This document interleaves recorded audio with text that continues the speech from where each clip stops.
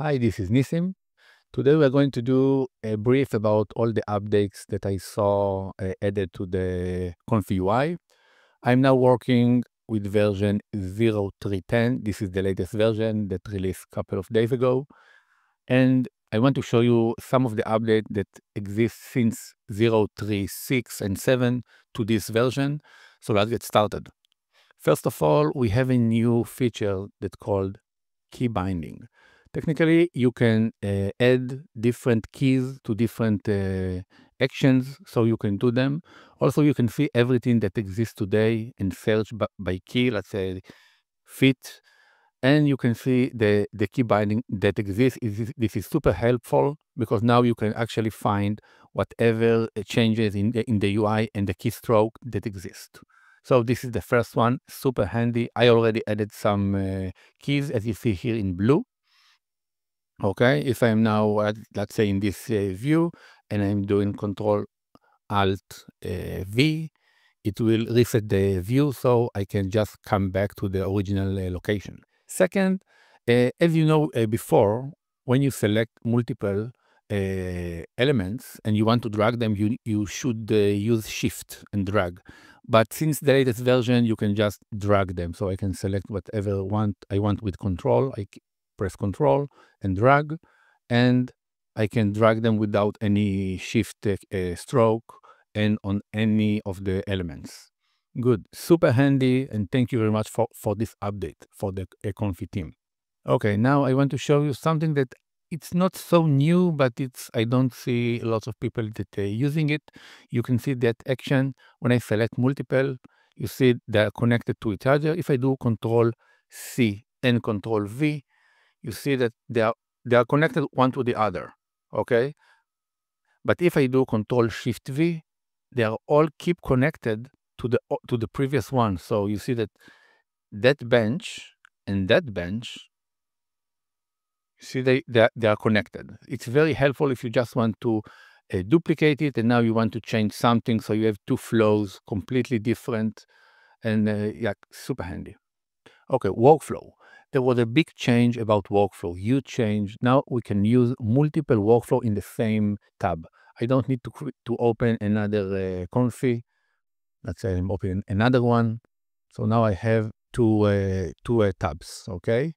Now, I prefer not to do that. Instead of that, they added here in the top lots of goodies. One of them is the workflow. If I go now, this is another new menu. If I click on workflow template and I select a new one, now you see I have two tabs. I can jump between them. So I can go to the previous one, do changes, do whatever I want, and then I'm going to the other one, and and I can jump between them. I can do Control S to save them to a specific file name. To work with multiple, it's like really amazing. So I prefer to also use this one for different testing scenario. So I can just jump between them. The problem is that when you reload or something, thing will gone. So if you need it, don't refresh, because you will lose things that are not saved. So please pay attention to this point. Another cool feature that they added is that it was with the profiler node, custom node, that is not available. It's not working anymore. Instead of that, now we have it built in. Let's select something. Let's select that one, that model, and run it. Now, the thing that will happen, you will start to see the execution time for each action on top of each node. You will see it now. Okay, as you saw here, it took 14 seconds to load the checkpoint, the model itself. This is only the first time. The second time will be, it doesn't need to do that. Second, to process the clip itself, like 0.03 seconds, and the sampler itself took 3.3 seconds. So it's very convenient to have those times, so you will know where do you lose most of the time, and it's just convenient. I use it all the time. Okay, top menu. Let's look here. We have this top menu, which is really convenient. We have here, you can do like any application, do new, open, browse. The both template just give you default template that you can click on and just use it. As you see, it just add me another one, so I can jump between them. Okay, so it didn't lost, so it's very convenient. But the only thing that happened here, you can see that the bar start to grow and grow and grow. I have here some stuff that I added, and now it's really start to become bigger. This is the only thing that bothered me, but it's fine. It's okay.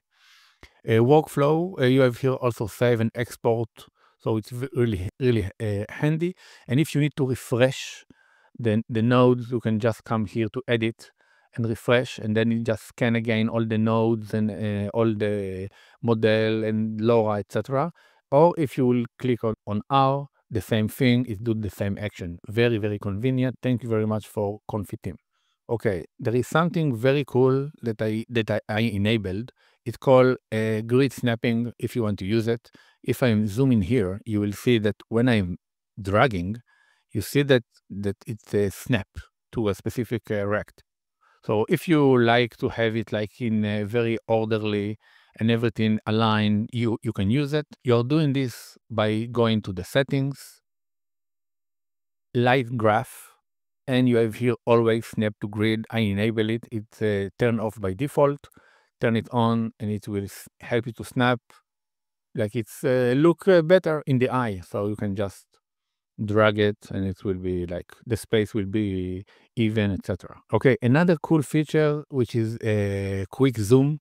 You can do Control Shift and mouse drag and just zoom to the specific location. You cannot do it on text. If you do it on text, it will just do nothing. But if you are outside the text and drag, it will be great. It's better if you're working on Mac and your mouse is really fast, so it will be much easier for you to work with. I want to add another quick section on this bar that you have here on the bottom right. You can zoom from with the mouse itself, and you can do the fit to view, so we just fit everything. Also, you can click on toggle link, so you won't see the lines. So if you get something from someone that you don't see the line, just click here and you will see them. It's good when you have too many elements, but you won't understand what connect to what. So just know it exists. That's it, and thank you very much. This was a quick update about the new features and new action that you can do in the ComfyUI. Like and subscribe, help me to spread the word, and I will see you in the next tutorial.